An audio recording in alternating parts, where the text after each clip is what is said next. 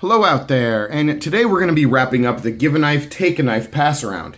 And this is something that I started a couple months ago where I took a box of 5 knives, all of which were in the $40 to $50 price range, let's say, and I sent it out around the country to a number of buddies of mine in the community, people who I met either through this channel or on Instagram. And basically what each person did when they got the box was they spent a couple days with the knives that were in there, and then they chose one to add to their collection, and then they replaced it with something from their collection to put back into the box and send it on to the next person.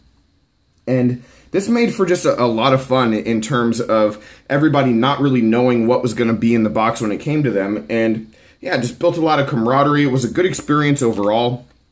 I think the guys had a lot of fun. And for me, my part, just being on the outside of it looking in, I had a blast just communicating with everybody and sort of being privy to the decision-making process that they were going through as to which knife should I keep, which knife should I put back in, and some of the guys really struggled with it a little bit, and it was a fun experience. So first of all, thank you to all of them for being involved with this. I will link to them down below, whether it's a YouTube channel, an Instagram page, whatever it is, but the goal here, the long-term goal, is to do this on a larger level, and on a more permanent basis. And these guys have really helped me set the groundwork for the parameters that I want to put into this moving forward. So thanks again to all those guys. But what we're going to be doing today is just going through all the knives that came back to me, because I started with 5 going out, and I have 5 coming back. And we're going to go through who picked what and who put what back in, and maybe a little bit of why here and there. And yeah, it should be a pretty fun video, especially since I have a bunch of new knives that I'm going to get to check out. At least 4 of them out of the 5. This one, not so much. And so let's get into that. If you haven't watched the first video, the original video, I will link to that down below so you can check it out and get caught up if some of this isn't really making much sense. But the 5 knives that I started the whole thing out with, the 5 that I sent out to begin it, were the Steel Will Tenet, the Tuya Bruiser, the Kershaw Knockout, the Boker Lancer, and then this one right here, the CRKT Ruger RTD. And of the 5 knives, only one of them wasn't chosen, and it was this one right here, the Ruger. So 7 guys had the opportunity to take this knife, and they all picked something else, which is fine. And it really doesn't bum me out at all, because this was actually brand new when I started the thing out, and so I never really carried it, and now it's come back to me, and yeah, I think I'm definitely going to be doing a review on this one. It's an interesting piece, field strip technology. I wanted to put something in the box that was just a little bit different, that maybe would call to somebody for a particular reason. And, a blacked out knife with field strip technology, Matthew Lurch design. Yeah, I think it's a pretty cool one. And yeah, of the field strip knives I've handled, this one is actually the best too. So I'm definitely going to be talking about this one more in the future. So excited about that. But now let's get into what people actually chose and put back in, the knives that are new to me. And there are 4 of those, and we're going to be going through this chronologically, because Stasa23 started a paper. He was the first one with the box. He started a paper where he wrote, what he picked and what he replaced it with. And so we're just going to go through that. And yeah, let's just start. Stasa23 writes, and man, okay, I feel like Casey Kasem. Dear Casey, I took the Steel Will Tenet and replaced it with the Bestech Warwolf. And guys, please don't comment that you don't know who Casey Kasem is, because it will really, really make me feel old. Don't do that. I took the Steel Will Tenet and replaced it with the Bestech Warwolf. Alright, so the first knife gone was the Steel Will. A little bit of a surprise there, but, Stasa had owned a lot of the knives already that were in the box. And so he went with the Steel Will. And the Warwolf actually didn't make it all the way through the rest of the people. So someone else picked that. So that knife isn't here in front of me either. Good luck choosing. Thanks, Nick. And it just struck me as possible. I've got all these guys as signatures. If any of them get famous, this might be a pretty valuable piece of paper one day, right? Nope. No one's getting famous. You're all losers. Anyway, all right. Next. So this got sent to the Lawn Ranger, and the Lawn Ranger writes, I took the Tuya and put in a rake P865. Thanks, Brian. Okay. So the Lawn Ranger sends the rake. And this is exciting, because every rake that I've held, I've liked, and this one is no exception. It's called the P865, a really long, slim, lightweight kind of knife. I'm not sure what exactly the intention of the design is, to be honest. Is it tactical? Is it like large gent because it's deep carry and slim and light? Is it just an EDC, a lightweight EDC for a guy with big hands? I'm not sure. You know, it has a little bit of an Asian kind of influence, I think, to the handle shape. I really like that. Just for comparison, here it is next to a Benchmade 943, and it's longer than that knife. So just a long, slim knife. 14C28N. So yeah, definitely a good piece, and one that I am really enthusiastic about getting in the pocket. So definitely a good addition, and I'm glad it made it all the way through to the end. All right.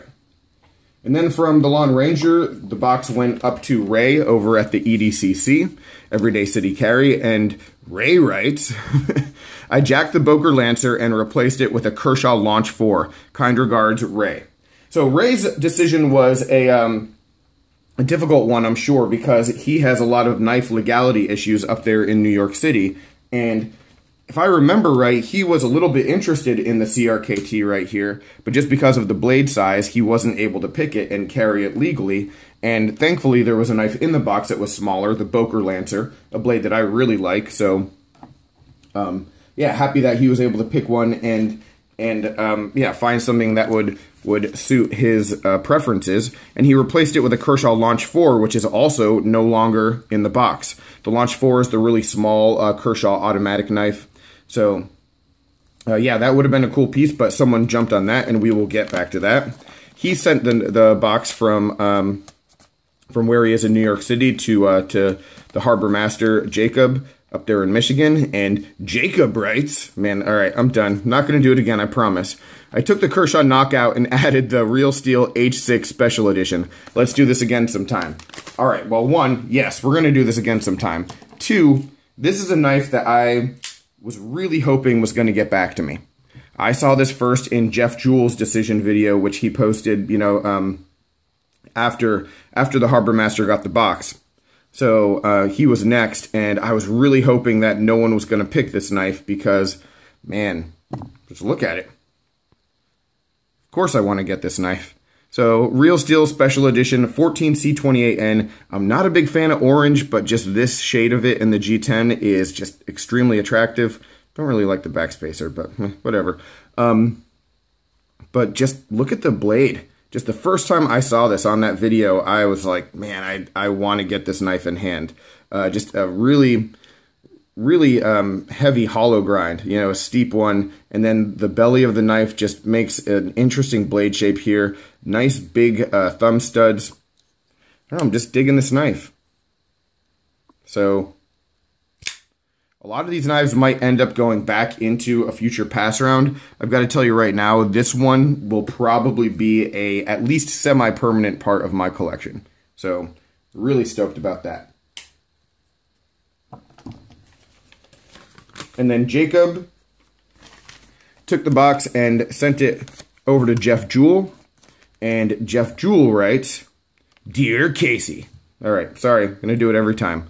I took the Bestech Warwolf and replaced it with the Mini Boker Kalashnikov in S30V.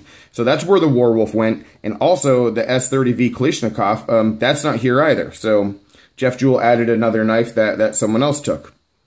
And then he sent it to Machete J. And Machete J put in the HK Soldat, and he took the Launch 4 that Ray had put in over at the EDCC. So I took the Kershaw Launch 4, replaced it with the HK Soldat.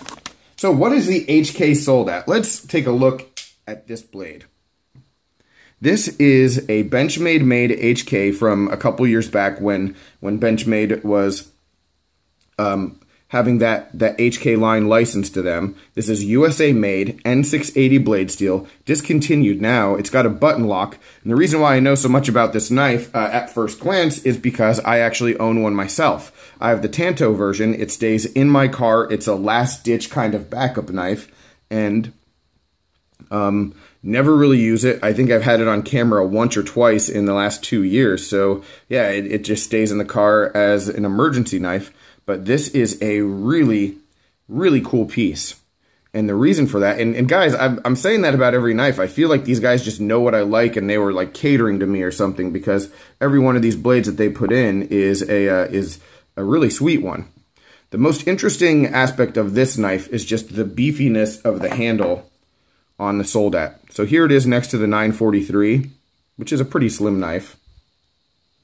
But here it is also next to, what do we have here?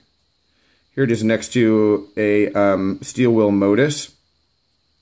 And then the best comparison is actually the Mini Freak.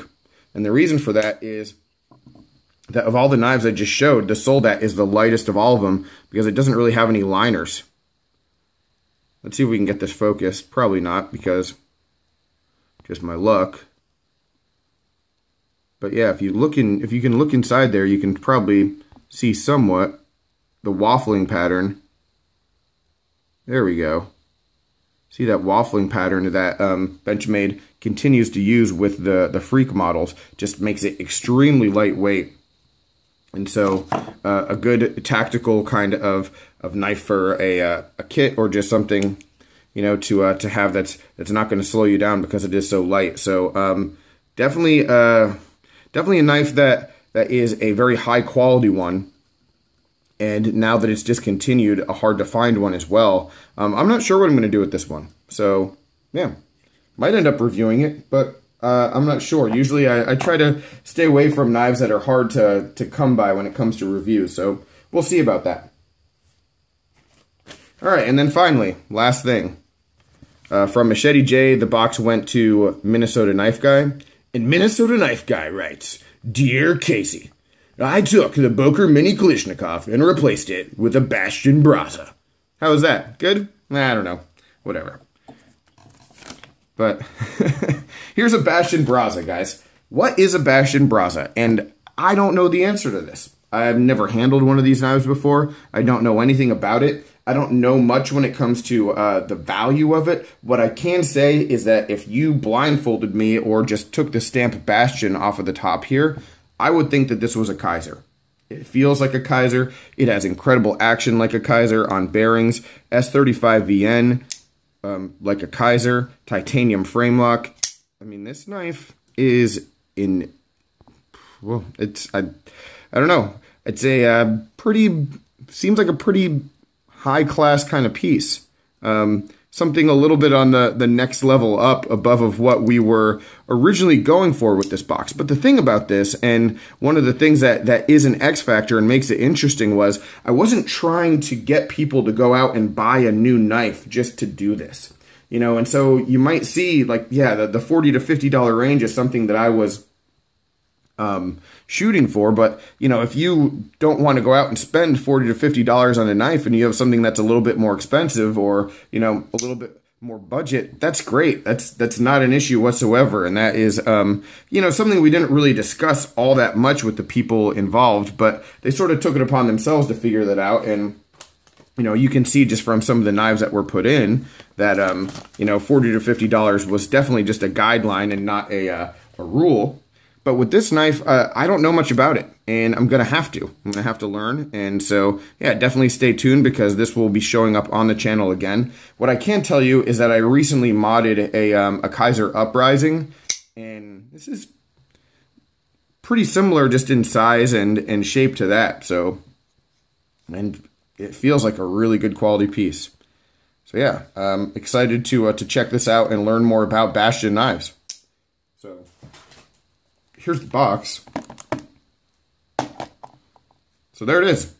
All right, guys, and I'll bring in all 5 of the knives that I got back just one more time, if I can find them on the table real quick. So there's that HK Soldat. Here is the rake, the CRKT, and then we'll slide the real steel in right here at the top. There we go. That's all 5 of them, the ones that I got back in exchange for the 5 I sent out. Overall, I'm thrilled with this. I think it was a great experience. Yeah, I can't wait to do it again and sort of clean up some of the parameters and, yeah, get it going on, like I said, a larger stage. So stay tuned for that. That will be happening relatively soon. But, yeah, any other questions, comments, complaints, suggestions, let me know down below. One last time, my thanks to everyone involved. You guys were awesome. Check them out down below as well, all right? So I will talk with you soon. Have a good one and take care.